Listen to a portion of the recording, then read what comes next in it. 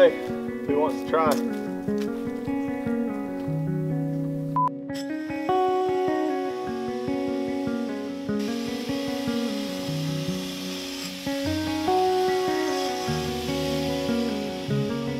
This video is not so much about what I'm making, but more about learning new skills, tackling things, experimenting, and working with what you've got.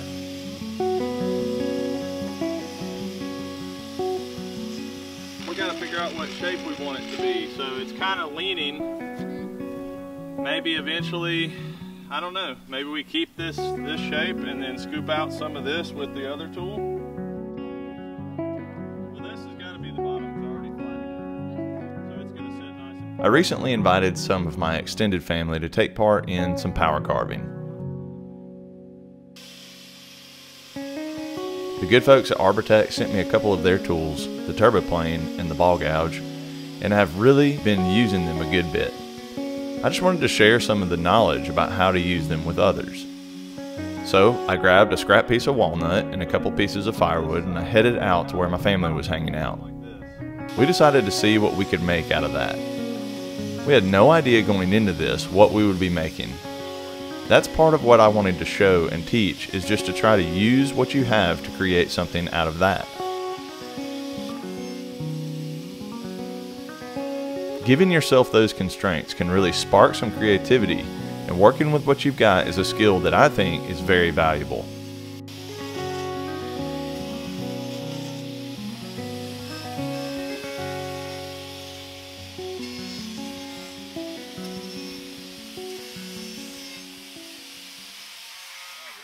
Let me go ahead and nick these off, because these little things are going to be problems. My wife tried it out, as well as my niece, my nephew, and even my oldest son. All of them were carving on different pieces, and they came up with some really interesting results. The turbo plane is really good at removing a bunch of material. It also excels at kind of gradual curves, so we use that for a lot of the outsides of these vessels and a little bit on the insides.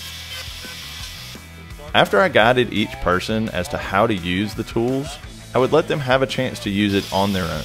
It really takes a little bit of just feeling the tool to see how it works and how you're able to use it.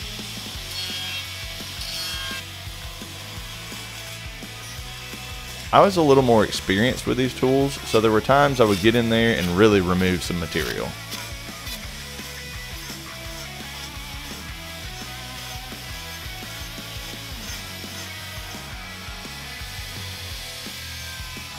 If you notice from my nephew's posture here, he's rocking on his legs and moving his whole body in a smooth motion. That's more of how you want to control these tools rather than just moving your wrists. Nice slow movements like that give you much smoother results. Plus, you won't get as fatigued if you're operating this way.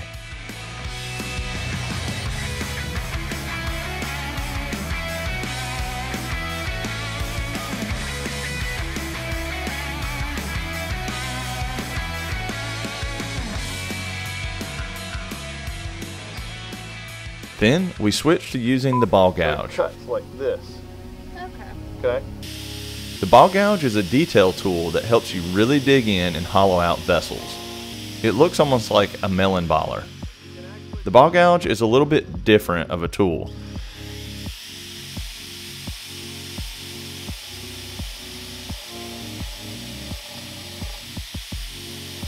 After some instruction, I started to let each person try and create something different from the piece of wood that they had. It has a totally different feel than the turbo plane. It digs into the wood differently, and you can really get into some tight spaces with it.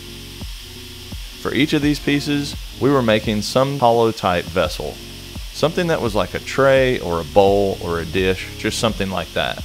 That's all that was guiding us, is that we knew we wanted to make some type of bowl or tray or dish, and the shape was kind of coming to us as we went. And just like before, once I gave some instruction, I would step back and let the person do some carving and get more familiar with the tool, stopping them occasionally to check on the progress.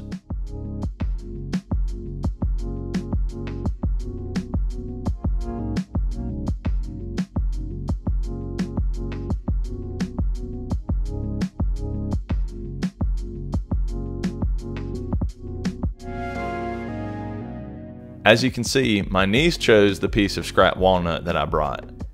My nephew wanted to use this long piece of red oak firewood.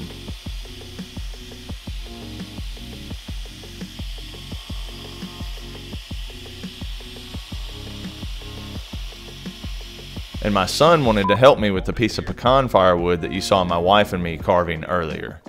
Each of them had their own set of challenges as to how to find a shape within that piece of wood. When my son was carving, I stayed with him to help him with it. He's only 9 at this point, and I didn't want him using it on his own yet. Helping him get this experience will give him some confidence later when he is able to use more tools on his own. If you're interested in checking out these tools, I'll have links to them and a few other things that I use pretty regularly down below in the description. Once we were all happy with the vessels, we sanded them a little bit with some 80 grit sandpaper just to clean them up a little.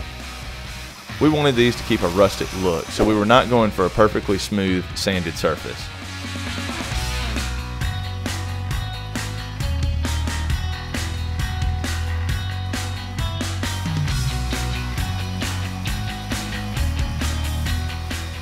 Another thing I thought would be fun for them to learn is about using a branding iron.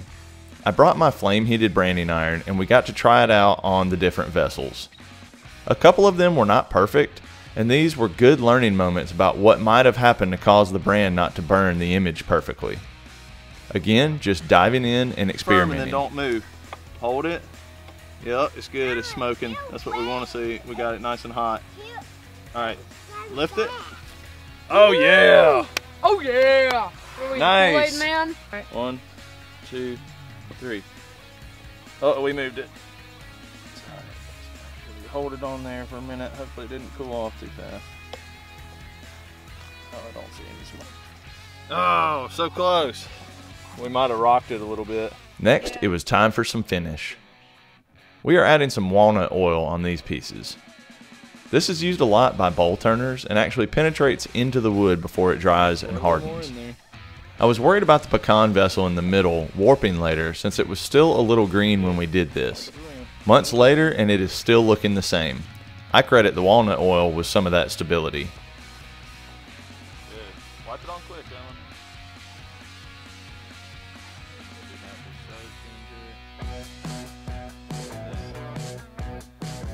I did them.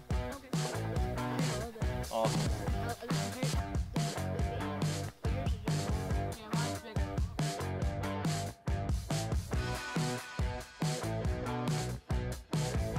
Work with whatever you've got. Give yourself some constraints and see what you can create within those guidelines. She circled. That looks so cool. Yeah, it does. She did a little branding for me. right when she started. Oh, that walnut looks good.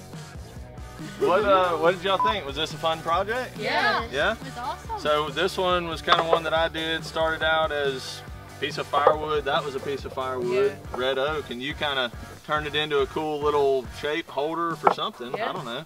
Maybe toothbrush and toothpaste eventually. And then yours, Sam, that turned into a nice little, I don't know, kind of a bowl catch-all. I like it. Yeah, and also you can, perfect branding. Yeah. Yep. Well, good job. Y'all did good. Very awesome. Everybody did great. I had a lot of people, a lot of my family that had not ever tried it before, so some people just tried it. Some people did whole projects where they finished platters and bowls and carved vessels, and I think it went really well. So I'm losing light. You can see the sun setting back there. Had a blast, and can't wait to do some more and show some more people about it. The pecan vessel is a catch-all tray that lives in my mom's house. Samantha's walnut vessel is something she likes to keep on her bookshelf in her room. And Isaac's vessel became a coin tray and lives on his dresser where he can see it every day. If you feel like I earned it, I'd appreciate it if you give the video a thumbs up and consider subscribing to my channel.